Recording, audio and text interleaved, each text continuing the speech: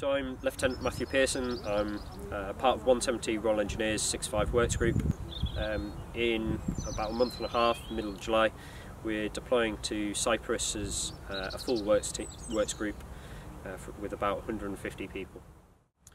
In my team, I'm in 506 Water Development.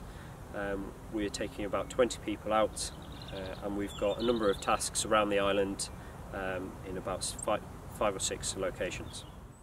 Of our 5 or 6 different tasks across the island, some of them range from construction tasks and then right down to just infrastructure assessments, looking at the water distribution network for the garrisons on the island. We've got a lot of